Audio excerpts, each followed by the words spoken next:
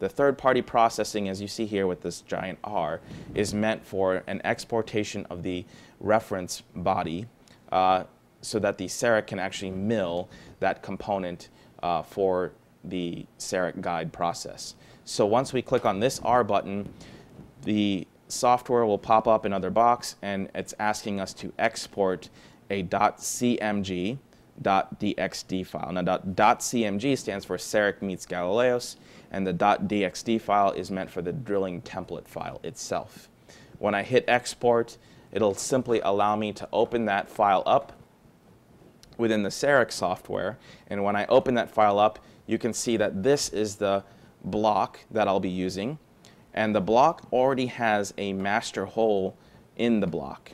What the CEREC will be doing is milling this object out of the block, and this object will simply replace the reference body from the CEREC guide scanning appliance.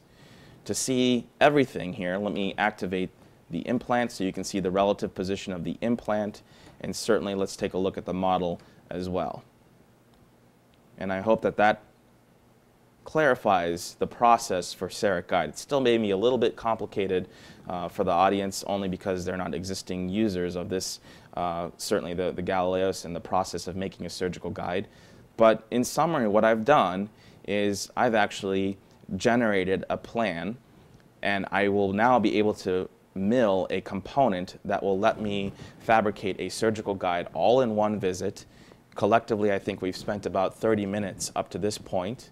And certainly less time if I did not have to explain everything. But we're ready to mill this CEREC guide, and I'm going to show you the block that we're going to be using right here.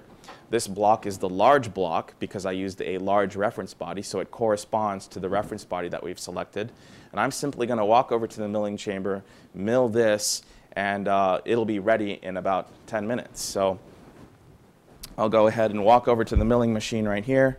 We're going to simply insert this block into the milling chamber of the MCXL, which is what is required to do CEREC guide.